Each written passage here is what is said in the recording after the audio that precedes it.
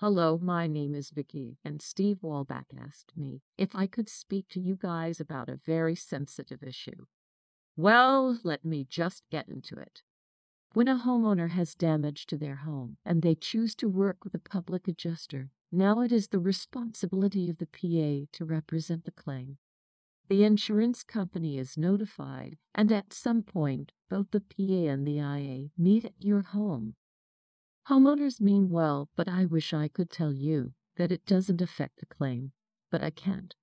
Insurance companies know this too. That's why they try calling in the first place.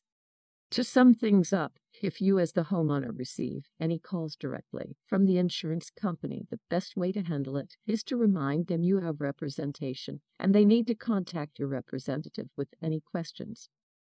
Here's where sometimes things can get a little dicey. There have been cases where the insurance company calls the homeowner, asking various questions and discussing the claim. When a homeowner starts talking to the insurance company, the claim can go in many directions, and none of them are good.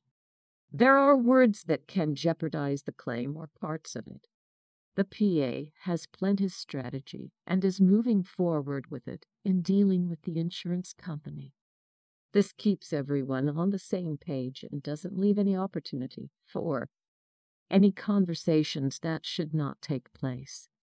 And of course, if at any time you have questions regarding your claim, reach out to the company and get your questions answered.